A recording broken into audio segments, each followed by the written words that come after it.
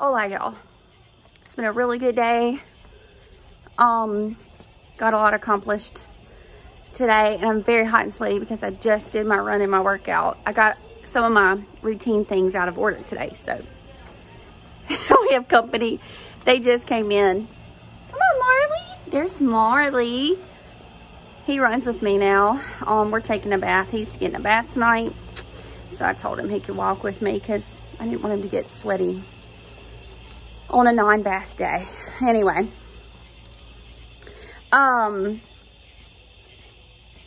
I was gonna say something to you and I forgot, so I'm just gonna jump into it. So I saw this thing. I actually saw two things today that I really, come on Marley, that really resonated with me, but I chose to go this direction. I'll probably talk about the other one later.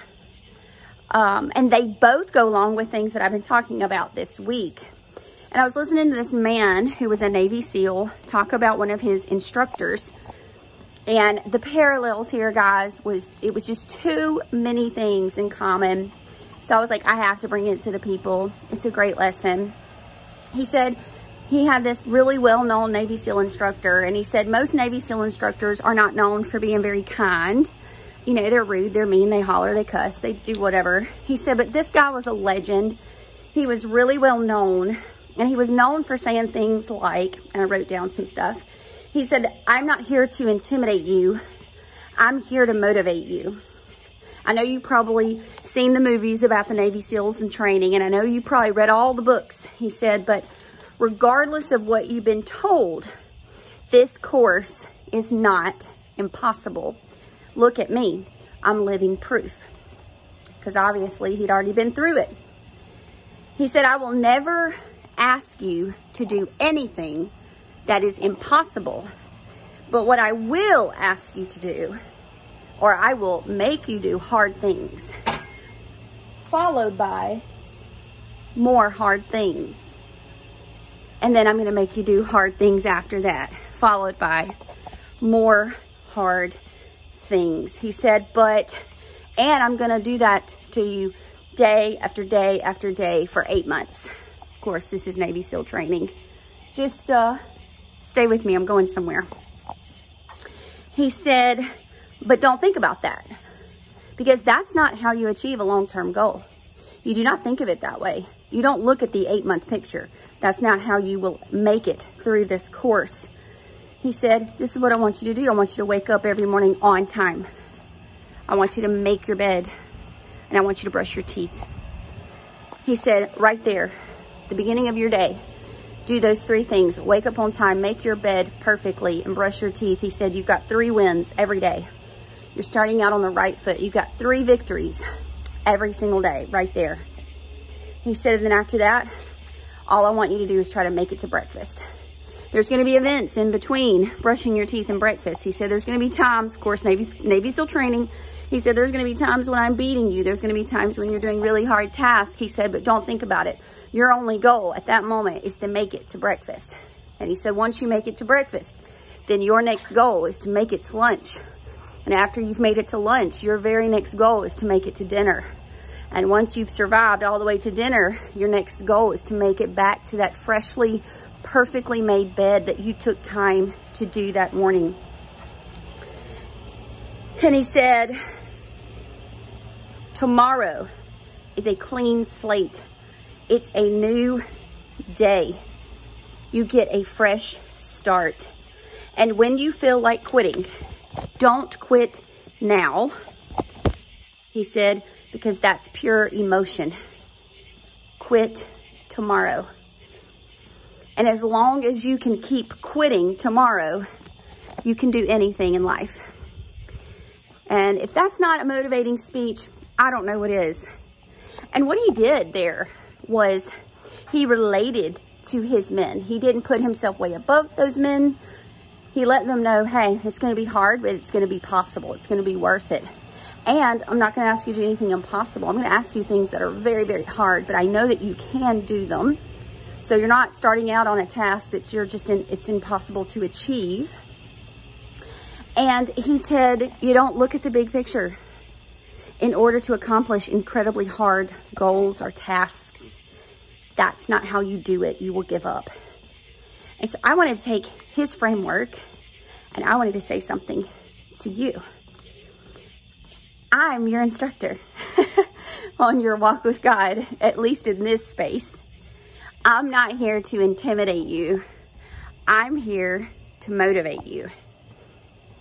And I don't care, or I know that you've probably seen Passion of the Christ or The Chosen or other plays or movies about biblical events. I'm sure that you have read Bible characters like David and Goliath and Jonah and the whale and Moses and the Red Sea. And I know that you've probably seen the fall of Judas or watched the sad demise of Solomon, or maybe you remember Saul Paul and how he was delivered from false doctrine to go and build churches all over Asia.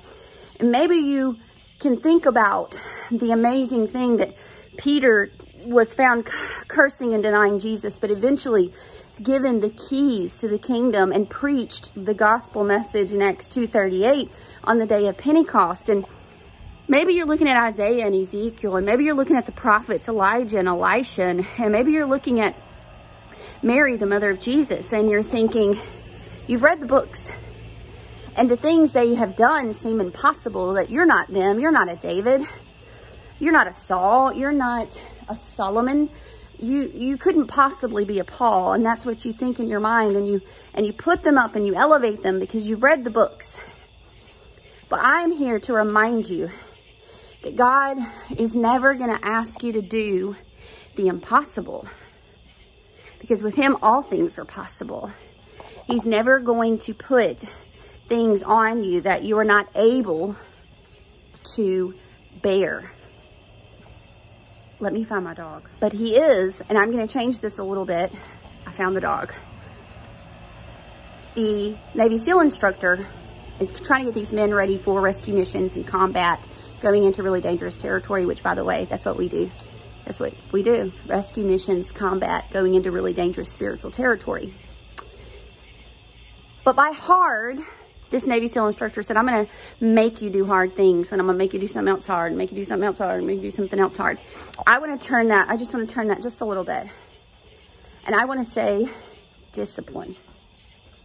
Because discipline, consistency and discipline, I think is what's going to make the biggest difference for us, for you and me. So I'm not going to teach you something that is impossible and can't be done. That just sounds really good, looks really good on paper, but it's not logistical and it's not really possible. And then you feel terrible because you think, oh, I can't do that. I'm not here to do that. And Jesus is not here to do that. And the Word of God is not here to do that. It's not impossible, but it will require some discipline.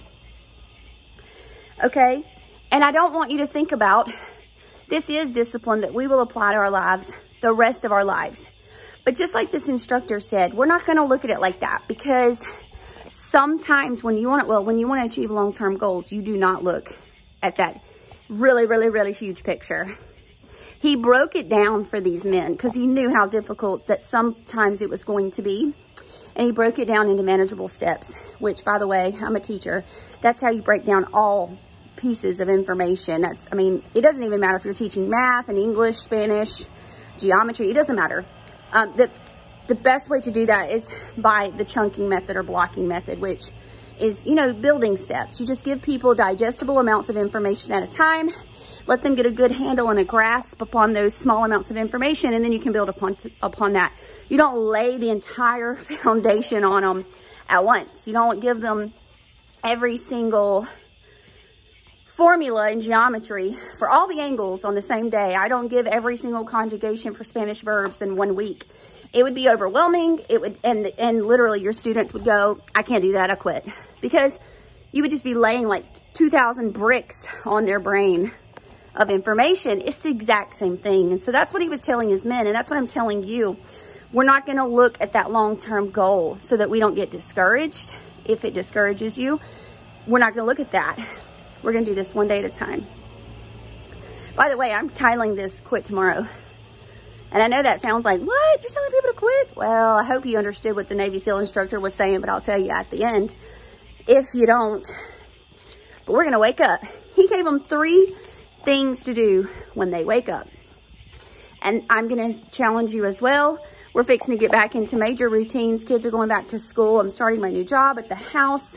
I have a routine, but like today, it kind of got out of whack. And so I just ran and worked out a while ago, and I would normally do that in the morning. And I've got to go read. So I haven't done that yet, but I've done other things. So, but it's important to get it in. If it gets messed up, just make sure you get it in. But it's incredibly important to try to set a schedule and have discipline. It's the small wins that are going to build your confidence. This is going to build your confidence in faith and your faith, okay, in your walk with God. He said, wake up on time, make your bed, brush your teeth. All right. Obviously, I'm not going to tell you to make your bed and brush your teeth. That's on you. He was speaking of small victories that everyone's capable of doing first thing in the morning. But he said, wake up on time. So, personally, I'm waking up early. I wake up early. But I'm waking up early at the same time with an alarm. That's goal number 1, okay? Remember, everybody's times are different. I'm not telling you to get up at the crack of dawn. I'm not telling you to get up at 3 o'clock in the morning or 6 or even 7. I'm not telling you what time to get up. That is none of my business. That is a personal choice. That is none of my business. I don't care what time you get up. But get up in whatever time you get up. Just make sure that in your life, whatever that looks like, that you have time to spend some time with the Lord alone. Because once those kids get up, y'all, and even spouses, it's hard. Because you need to have some private time with them, okay? So wake up on time. Whatever on time is for you, make it a schedule. Number 2, he said, make your bed perfectly. I'm going to say, go pray. That's what I would say. Go pray. Number 3, he said, brush your teeth. And I would say, read the Bible. Okay? 3 small victories, but really those are not small. Y'all, those are actually in our spiritual walk, in our walk with the Lord, those are really big victories. Those are major defeats of flesh. Like, that's defeating the flesh majorly. Getting up when you don't really want to get out of bed. Submitting to the Lord and spending time with him when the flesh would rather do other things. And then reading his word, because it's just impossible, I think, at some level to read God's word and not be changed. Especially after talking to him. He opens your heart. Okay? And then your next goal is to make it to breakfast. Now, I know you might say, well, that's silly. We're not in Navy SEAL training. Well, this is what I mean. You know, yesterday I talked about that sinful nature. Some people have a much harder time than others. Some of us have been living for God 20, 25 years. We still have problems. We still have flesh. But some battles you've licked. You just have, okay? My journey from reading and praying in the morning to breakfast may not be that taxing. But what about a person who's trying to overcome addiction of some sort? That 3-hour stretch is going to be really long. How many times in that 3 hours are they going to be tempted by their flesh or the enemy to get something to drink? How many times are they going to be tempted to get a cigarette? How many times are they going to be tempted to do cocaine or meth? How many times are they going to be tempted to indulge in pornography or sexual sin? We don't know. But the enemy he's roaming around, y'all. So it's going to happen. So your next goal is to make it to breakfast. Make it to breakfast. And by make it to breakfast, I mean praying, talking to the Lord, going about your business, rejecting the evil thoughts that come in your mind, just trying to live a peaceful, pure life. Okay? Then after you make it to breakfast, your next goal is to make it to lunch. And after you make it to lunch, I want you to make it to dinner. And then after you make it to dinner, I want you to make it to that bed. Now, it's funny because think about when you're losing weight, man. Those nighttime cravings hit. A lot of people want to go get something sweet. Well, I can tell you, I heard a phrase, and I do believe it, that nothing good happens after, everybody slaps a different time on it. Nothing good happens after midnight. Probably very true. Nothing good happens after 10. I don't know, because some of us stay up. Well, I don't stay up late, but 10's a little early for some people, but we'll use the phrase, nothing good happens after midnight. There's something about when nighttime comes, and guys, it's not just what we eat and cravings like that. You stay up long enough, and if you're battling in any department, sexual sin, Food, if you're battling food, addiction, whatever it is that you're battling, impure thoughts, or it just gets harder as the day goes on. Like, the longer you're awake, the more hours you have to battle that. So get in bed at a reasonable hour, because remember, you need to wake up the next morning. So your next goal from dinner is to get into bed and not fall into temptation, because it does seem to happen. And I want to say this, and I'm going to go. I'll tell you this. Somebody was telling me their testimony the other day. This is totally anonymous. And they said, this is how that phrase got brought up. They said, I was at a party in a place I wouldn't normally be, but I did not participate in any of the activities. And I was there for hours. And they said at some point, I had been there way past midnight. And the longer I stayed, the harder it got not to participate, because at that point, everybody had been participating and I was the only one. And I'd stayed so long that I said, you know what, forget it. Give it to me. I'll do it. And that's the point.